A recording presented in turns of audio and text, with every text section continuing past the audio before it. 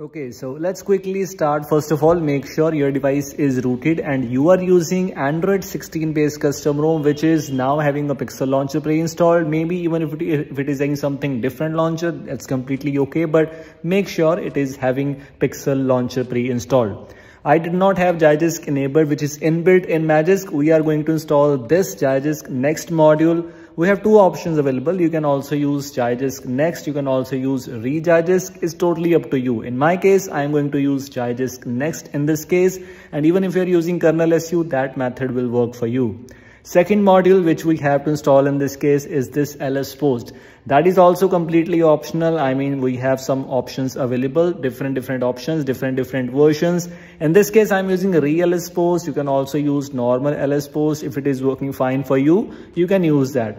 I'll drop the links in the description for all the supported things.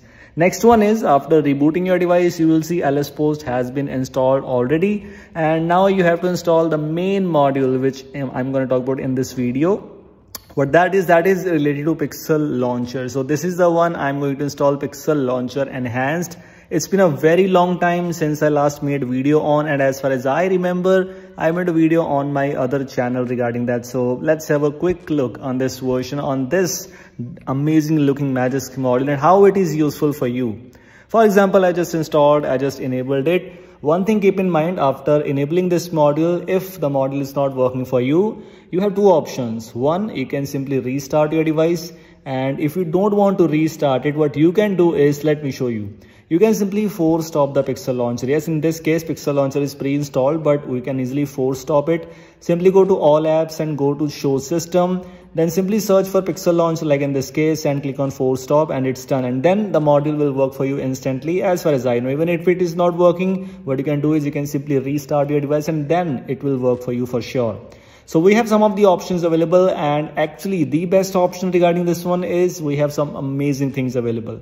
For example, if you don't like the default icon size in Pixel Launcher, because many users don't want the big icon size if they have a different layout. For example, in my case, it's 4:6, but the default icon size is not actually good. It's actually quite big. So I can resize the icons according to my preference, my choice, like this one. So it's totally up to you. If you want to configure it again, you can. If you move on to home screen options, there comes some amazing and outstanding things. For example, we have double tap to sleep. In case you want to use it, you can.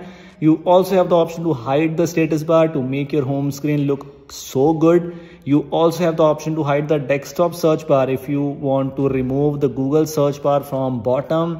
Sometimes it's quite annoying. You can also add your own search widget in case you want to. So you can disable that. And also, like, the hide status bar option is working fine. We also have the option named as hide at a glance. In this case, it's just working perfectly fine. And that actually is one of the main highlights of using this thing. Many users who love Pixel Launcher, but sometimes they don't because of the quick space, that at a glance widget, that is non-removable. There were some workarounds there which helps you to bypass that, but the space was still there. But in this case, Evolution XOS, Android 16, no issues so far.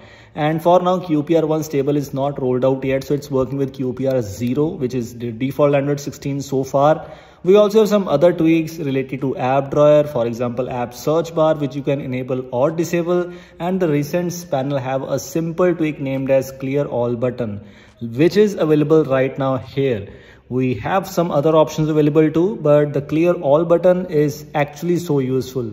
Another good thing regarding this one is, in miscellaneous options, you have this launcher settings option available. So for example, if you hold here and open the home settings of the default Pixel Launcher, at the bottom you have the option for Pixel Launcher enhanced options, enhanced settings basically.